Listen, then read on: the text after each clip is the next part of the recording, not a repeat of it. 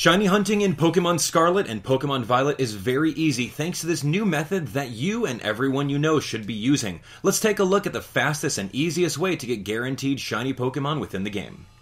Welcome back everyone, it's Abdallah here with another awesome tips and tricks video for Pokemon Scarlet and Pokemon Violet. Today's video is all about the fastest and absolute guaranteed way of getting shiny Pokemon within the game, and you can do it in under 10 minutes. Yes, I've gotten a shiny Magikarp using this method and I am so excited to share it with you. So anyway, who doesn't like shiny hunting? If this video does help you out, be sure to smash that like button and share the video with all of your friends because this is the only way that you're going to be shiny hunting through mass outbreaks in the game. Alright, so other than that, we've got tons of tips and tricks tutorial videos on the channel. If you guys are curious about them, by all means, take a look at it and subscribe for even more.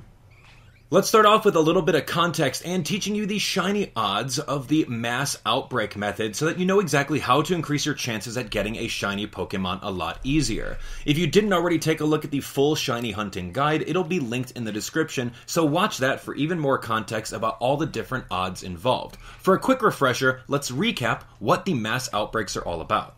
If you pay attention to the overworld map, you'll see a small Pokemon icon that will signify that there's a mass outbreak of that specific species in that general area. If you haven't encountered that Pokemon before, the icon will be a question mark instead. Likewise, if that Pokemon is only available during the day or the night, they won't show up in their opposite availability, regardless of if the icon is there. Now when you walk over to a mass outbreak, you'll notice a little pop-up in the top right corner of the game that tells you that you found it. The fastest way to clear out these Pokemon is to use the Let's Go feature. So start KOing each of the Pokemon with your strong lead by pressing the R button to put them out.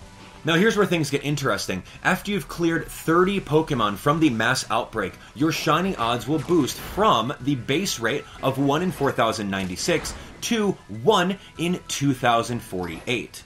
If you continue to clear out even more Pokemon and clear out 60 of them or more, your shiny odds will boost from that 1 in 2048 all the way over to 1 in 1365. This is a great way of getting shiny Pokemon. Now that you guys have the shiny charm, it's time to head on over to mass outbreaks.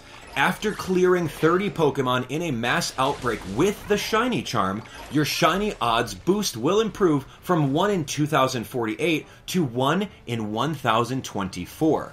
Taking that a step further and continuing to clear out even more Pokemon in this mass outbreak, after you clear out 60 Pokemon with the shiny charm, your shiny odds boost will improve from 1 in 1365 to 1 in 819. That is super low.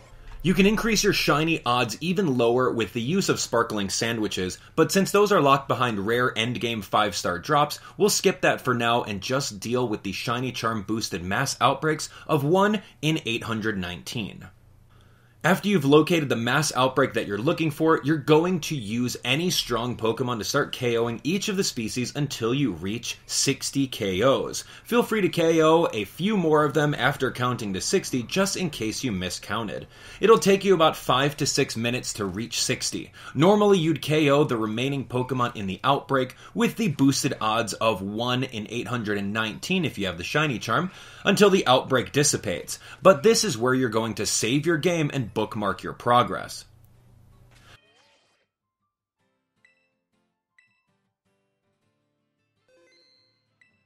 The main trick here is utilizing setting up a picnic in order to reset the spawns.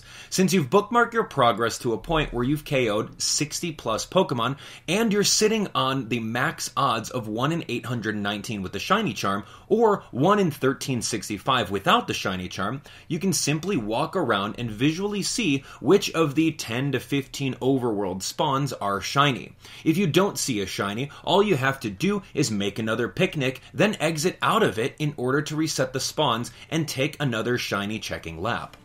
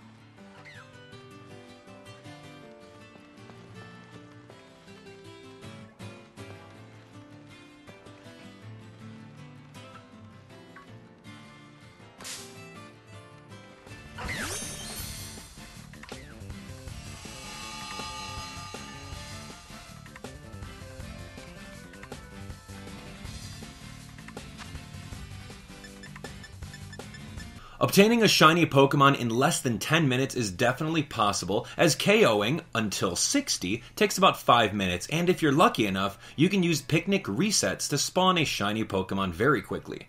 My previous attempts with a shiny Magikarp literally took me 2 picnic resets, and I was done within 10 minutes. Individual results may vary, so some of you might get a shiny Pokemon with a small amount of picnic resets, and some of you might get a shiny Pokemon within a few dozen resets. But rest assured, if you keep on checking, this will guarantee a shiny Pokemon. From start to finish here, this took me about 20 picnic resets until I found my shiny Rufflet.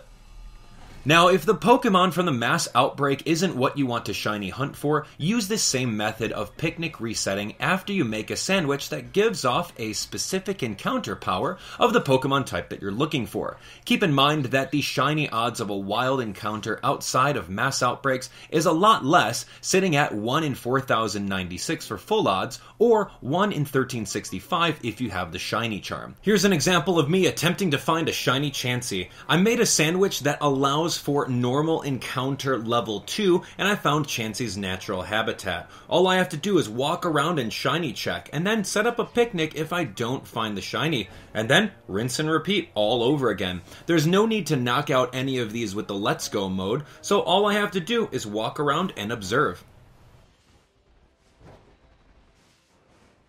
And there you have it, the fastest way of getting shiny Pokemon within Pokemon Scarlet and Pokemon Violet. What did you think? Man, this is going to be game-changing simply because I honestly thought at the very beginning that Pokemon Legends Arceus was the absolute best way of getting shinies, but now all you really have to do is spend 5 minutes knocking out 60 Pokemon and then just picnic reset the entire time. That's so much easier. Anyway, I can't wait to fill up my entire Pokedex full of shiny Pokemon that come out with the outbreaks, and I can't wait to hear from you guys too. Did you guys use this method? If you did, which shiny Pokemon did you get from it, and how long did it take you to spawn that? Let me know in the comments, and let's keep the discussion going. Other than that, I'm going to be hard at work on the next tutorial video, so if you guys have any ideas of what you'd like to see, also let me know. Anyway, keep it locked here for the latest and greatest Pokemon Scarlet and Pokemon Violet content, and we'll see you next time. Take care.